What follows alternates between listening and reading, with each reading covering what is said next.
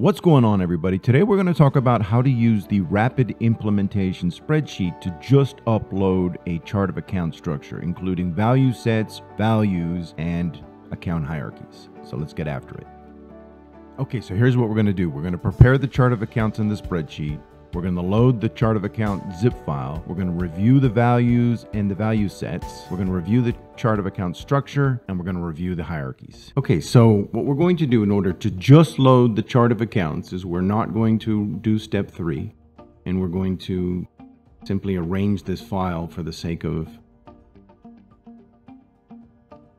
the look and feel. We're just going to take out a few things. So this one right here, I'm going to change because I don't want the word ledger or anything like that in my chart of accounts value set. So I'm going to rename this, say, something easy to find, Apple Co.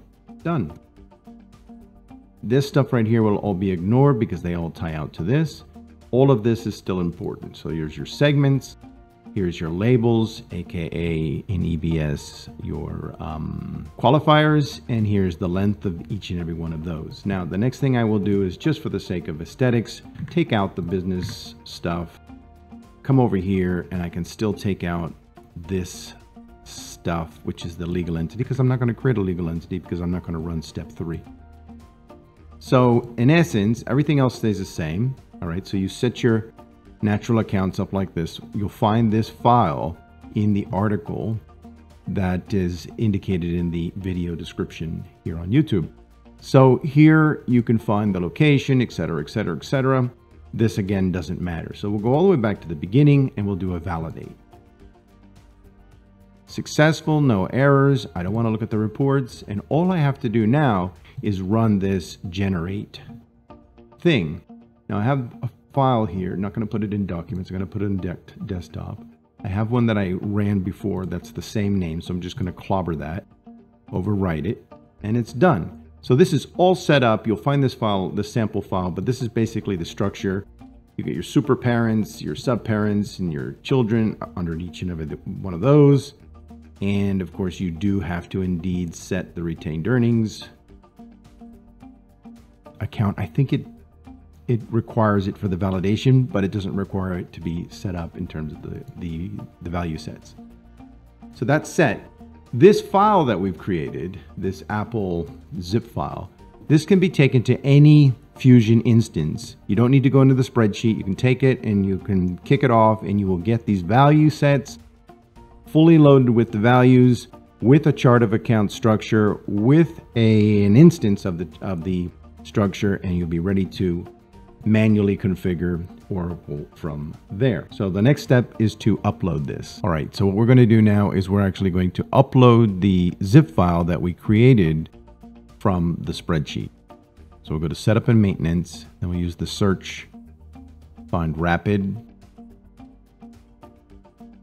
and then find the upload chart of accounts. Let's go get the file, Apple Co zip.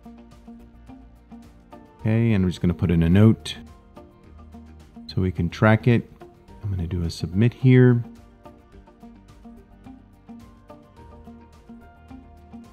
And let's just kind of reorganize this so we can see more. And I will speed this up. And once it's done, we'll close it up and start to check. Okay, so let's go take a look at what we created. We'll go to the value sets. First one will be the account. There it is. Notice it's already assigned to the flex field. And here are the values. Now let's go over and do cost center.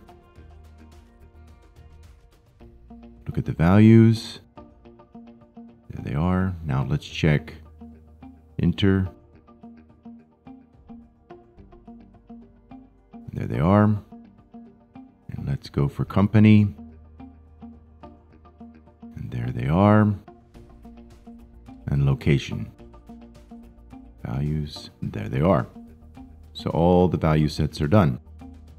Okay, so now we'll go over and look at the account structures. General ledger. And now let's look at manage structures. Search for all of them. Find my Apple. And examine it. All good. Take a look at the company for an example. See, we have the primary balancing segment, label set, etc. Right, now let's go look at the instances. Apple, there that is. Let's go examine it. Notice it's all set up. All is again good. Perfectly done. Okay, so let's exit out of here, go all the way back, and now we will go and find the hierarchies. Manage account hierarchies. Let's put in account.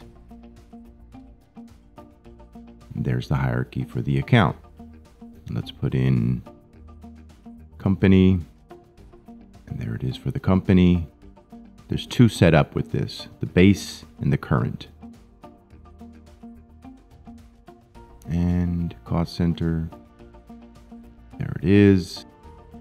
And last but not least, location. And so there you have it, a full chart of account structure, including value sets and values and even hierarchies. So that's going to do it for this one, folks. If you found the information useful, why not consider using the subscribe button like a bookmark, so you can have easy access to the information without having to search for it when you need it. I really hope you enjoyed your visit today, and I will catch you in the next one.